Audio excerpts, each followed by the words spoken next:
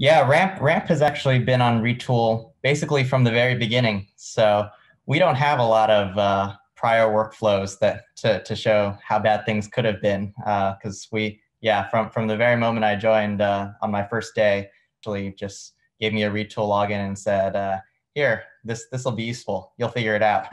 So I've personally built a lot of Retool dashboards, and it's really happy to be here to show them to you. The first one I'll show you is slightly different from the other ones, part of the main line of product development. So it's technically is an internal tool, but it's used more like the way Figma is used as a way of coordinating among product engineering and design in order to figure out how to build something the right way. And the thing we were trying to build in this case, which we've since launched, is our vendor management tool. This kind of gives you some ability to see into the future because Ramp can understand that you have recurring expenses and look ahead. So if you're a company, it's pretty valuable already just to see all of your expenses in one place, all of the vendors that you're paying. And then what's even better is this ability to know who owns it, what's going on, and when the next payment is going to be. So this is what we had in mind sort of as an abstract idea, but how to turn it into reality, right? And that's where Retool comes in.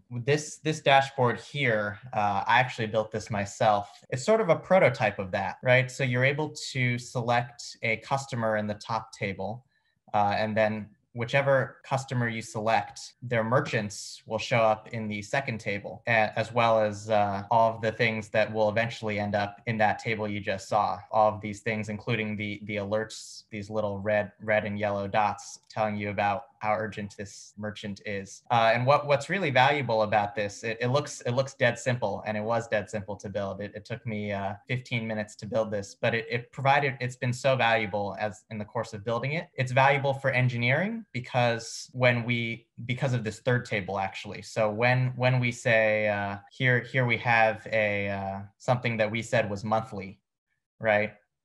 We can actually go and check whether it was monthly or not. And if we got the answer wrong, we can try to debug what went wrong with our prediction heuristics. That level of visibility. The alternative, I suppose, would have been to just write that same query every time.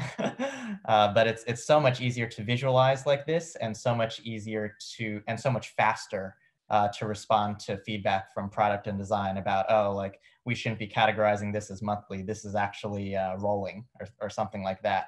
But the other major benefit for product and design is when they're thinking about how to turn this into this, it's important for them to see the data. It's one of those things that you can imagine what companies spend ought to look like, or you can see real companies spend. And so the fact that they were able to know what sort of data was going to be flowing into the tables they were designing really gave them a lot of insight into how to design the table better. This was a very quick dashboard. It's no longer really used now that we've shipped the product, but it's I think a really interesting example of how Retool can be used for prototyping things and helping product engineering and design collaborate on a new feature.